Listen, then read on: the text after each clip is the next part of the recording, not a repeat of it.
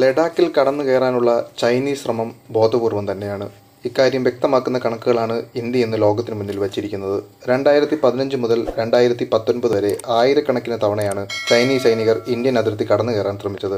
ഓരോ വർഷവും ഇതിൽ വൻ വർധനമാണ് ഉണ്ടാകുന്നത്. ഇന്ത്യൻ അതിർത്തി നുഴഞ്ഞു കയറുക എന്നത് അവരുടെ തന്ത്രം മാത്രമല്ല, അവരുടെ ഒരു പോളിസിയുടെ ഭാഗം കൂടെയാണ്.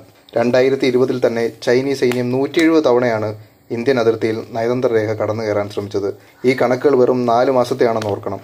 അവിടെയാണ് ചൈനയുടെ ഈ അനധികൃത പ്രവർത്തനത്തിന്റെ ആഴം നമ്മൾ മനസ്സിലാക്കേണ്ടത്. 2019 ആദ്യത്തെ 4 മാസത്തിൽ 110 തവണയാണ് ചൈനീസ് നുഴഞ്ഞുകയറ്റമെങ്കിൽ അത് ഈ വർഷം 170 കൂടി. ഈ നുഴഞ്ഞുകയറ്റം അവർക്ക് അബദ്ധം പറ്റിയതല്ല എന്ന് ഇന്ത്യ കണക്കുകളിലൂടെ ലോകത്തിനു മുന്നിൽ തെളിയിക്കുന്നു. ചൈനീസ് സൈന്യം അതിർത്തി കടക്കാൻ ഏറ്റവും കൂടുതൽ ശ്രമിച്ചത് ലഡാക്കിലൂടെയാണ്. 130 തവണയാണ് ലഡാക്കിലൂടെ ചൈന ഈ വർഷം നിയന്ത്രണരേഖ മുറിച്ചു കടക്കാൻ ശ്രമിച്ചത്. പ്രതിമാസം ചൈനീസ് അതിർത്തി കടക്കൽ കൂടിക്കൂടി വരികയാണ്. ഇതിൽ ഇന്ത്യ ഇന്ന് വളരെ ജാഗരൂകരാണ്. സിക്കിമിൽ ഇന്ത്യൻ സൈന്യവും ചൈനീസ് സൈന്യവും ഏറ്റുമുട്ടിയതിനു ശേഷം നിരവധി തവണയാണ് ചൈന ഇന്ത്യയിലേക്ക് കടന്നു കയറാൻ ശ്രമിച്ചത്. സിക്കിം സംഘർഷത്തിന് പുറമെ നിരവധി ചൈനീസ് സൈന്യം ലഡാക്ക് അതിർത്തിയിലെത്തുകയും താൽക്കാലിക ടെന്റ് ഒരുക്കുകയും ചെയ്തത് ഇന്ത്യ ജാഗ്രതയോടെയാണ് കണ്ടത്. ഇന്ത്യ മറുപടി ശക്തമായി തന്നെ നൽകി. സാക്ഷാൽ അജിത് ഡോവൽ തന്നെ മുന്നിട്ടിറങ്ങി കൂടുതൽ സൈന്യത്തെ ഇന്ത്യ അതിർത്തിയിൽ വിന്യസിപ്പിച്ചു.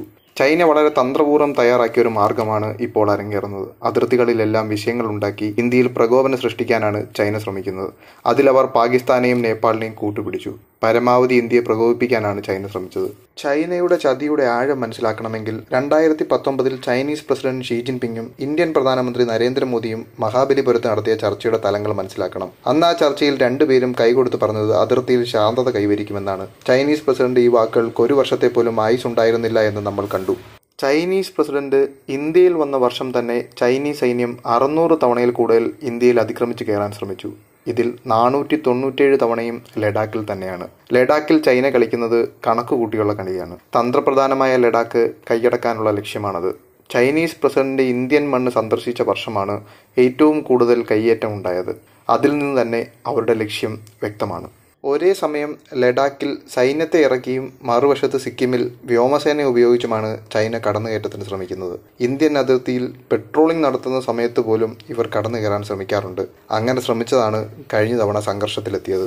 ഈ കണക്കുകളാണ് ഇന്ത്യ ലോകത്തിന് മുന്നിൽ തുറന്നു കാട്ടുന്നത്. അമേരിക്ക ഇന്ത്യക്ക് ഐക്യദാർഢ്യം പ്രഖ്യാപിച്ച് ചൈനയ്ക്കെതിരെ ആഞ്ഞടിച്ചിരുന്നു.